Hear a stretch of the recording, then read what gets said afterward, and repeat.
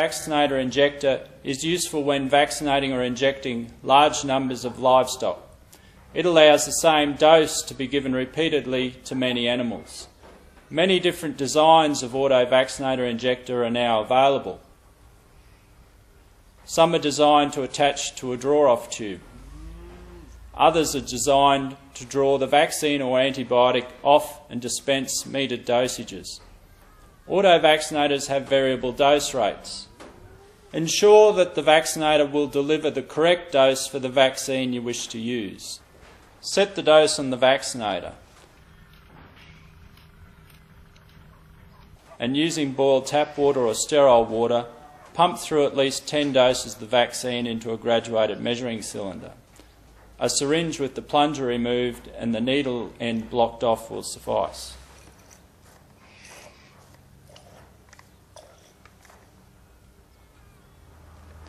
Ensure that the total volume dispensed is equal to the multiple of the doses dispensed. It may be necessary to get a new vaccinator if fine adjustment is not possible. So if you've vaccinated 10 animals with 2 mils each, you should have 20 mils in the syringe.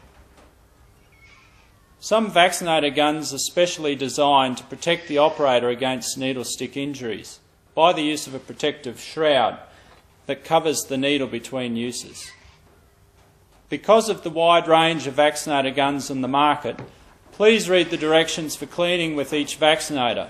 If a number of simple steps are followed, problems with vaccinator gun failure will be avoided, and you can ensure your vaccinator gun has a long life. Only use dishwashing detergent to clean residues of vaccine from the vaccinator gun. Don't use harsh disinfectants. Once the vaccinator has been cleared of residue of previous vaccines, rinse it several times with clean water.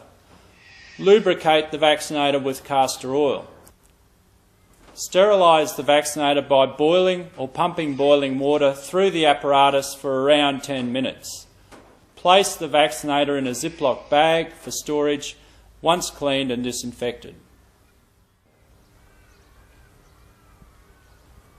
Vaccines need to be kept cool and protected from light to ensure they remain effective. This needs to be done until the point of usage. This also allows reuse of open packs of some Pfizer vaccines within 30 days. Use a sufficient quantity of ice bricks to keep the vaccine cooler than 8 degrees for the time that you're using it.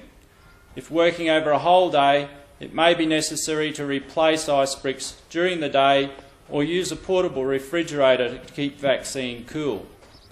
The esky needs only to be big enough to hold the quantity of vaccine being used and an ice brick.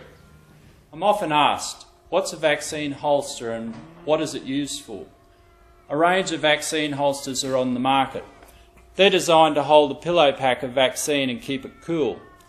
They're generally manufactured from special insulating materials designed to keep vaccines cool and to protect them from light.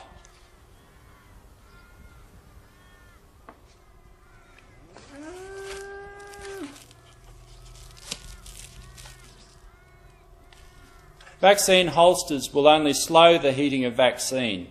Don't leave vaccine holsters out for extended periods, especially in direct sunlight. Place them into an esky with an ice brick, if not being used for any period of time.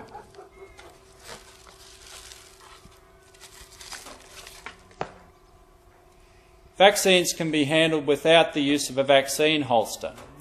Place the vaccine in an esky when not in use. To get the most out of your Pfizer animal health vaccines, correct storage and handling are essential, and following some simple guidelines, your vaccines will last longer and be more effective. Temperature affects all vaccines. Pfizer